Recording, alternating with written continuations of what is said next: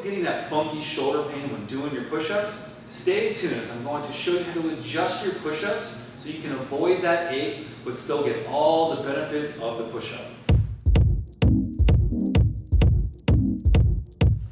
Coach Matt Pippin here, and over the last 15 years, I've helped over 1,000 professional, collegiate, and everyday athletes move, feel, and perform at their highest level.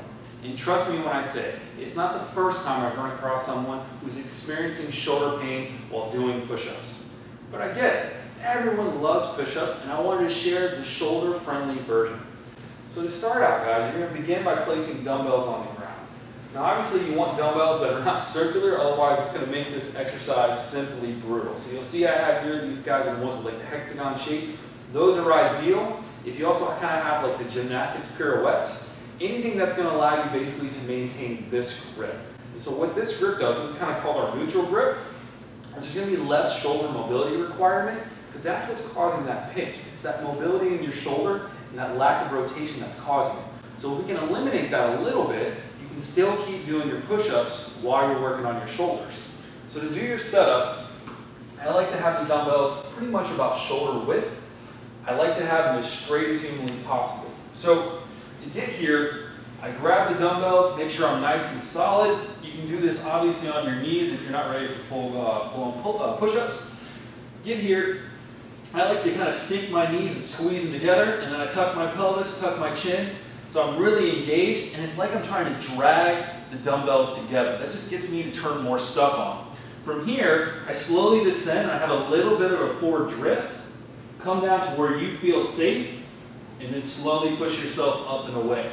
What a lot of people will do is they'll just let their pelvis drop, and they kind of go into this position, and then it kind of resembles the worm from back in those 80s hip-hop dance videos.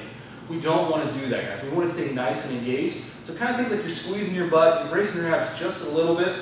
And I like to envision somebody like a gymnastic person because they tend to have so much engagement here, and that's how I have that drift going on. That's going to be way more friendly to your shoulders than just going here and just shrug like. So to recap, grab the dumbbells about shoulder width, kind of squeeze the dumbbells together, squeeze your butt, brace your abs, get a little bit of a forward drift.